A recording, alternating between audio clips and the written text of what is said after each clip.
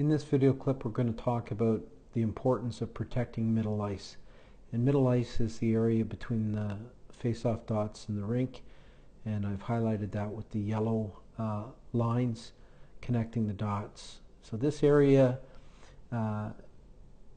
is important to defend, and we're going to show you what can happen when a puck carrier comes down against 4 defenders and he's able to beat the defenders by taking the puck through middle ice directly to the net.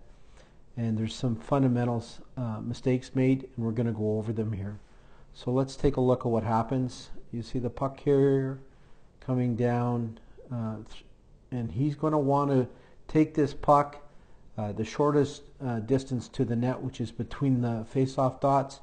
The last thing he wants to do is take it wide and use speed. It's a lot harder to beat a player wide with speed to the net. So you see what happens. We've got one player here approaching an angling situation, and the defenseman strong side is going to play one-on-one against number 88 for the Bruins. There's some fundamental mistakes here, and let's talk about them. The first one is the stick being fully outreached with all his weight over his toes. The right arm is bent.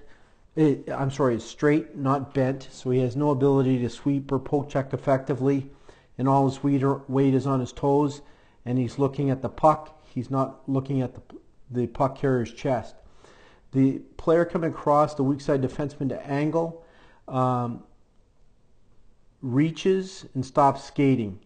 See the reach come out, and he's got a bad angle of approach, and he tries to play the puck with his stick, and he gets beat. And a smart forward, once he's inside your stick length, is going to push the puck through you or by you and pick the puck up on the other side of you. And you see how the defenseman's eyes are straight down on the puck.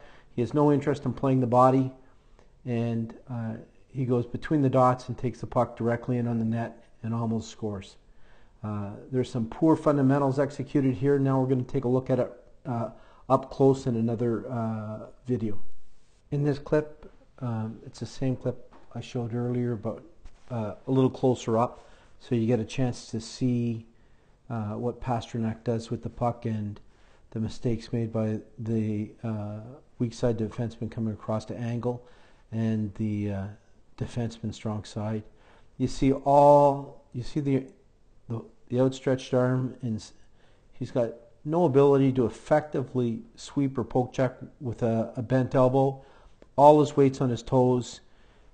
He's beat at this point, and he has no ability to move to his left or his right, and his eyes are focused on the puck. And you're going to see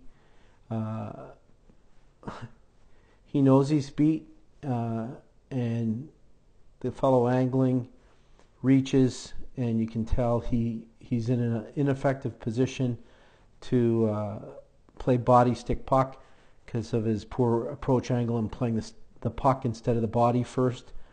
And you see the focus by the defenseman with his eyes on the puck. He even tries to kick the puck with his right skate, and Pastrnak pushes it to go by him, and there's no attempt to play the body.